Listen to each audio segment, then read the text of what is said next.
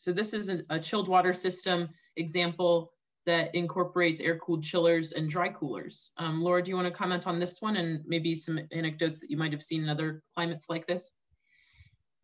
Yeah, absolutely. Essentially, this is something that we use many a time, lots of different climates, and again, the dry cooler really is going to allow you to provide that free cooling during the winter shoulder season. In this particular case, they've got air-cooled chillers connected to the dry cooler, so that when it's a favorable condition outside, the dry coolers can provide that cooling, that source of heat rejection there.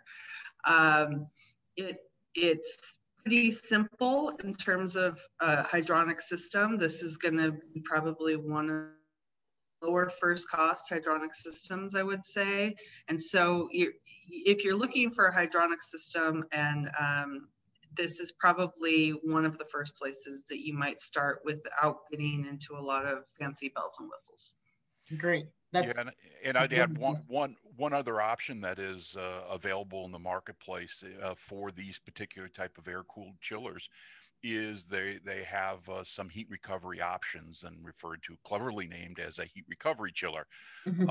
And then you can use that again as a methodology for shifting some of the heating demand from the cultivation rooms to other portions, and on the dehumidification side of it.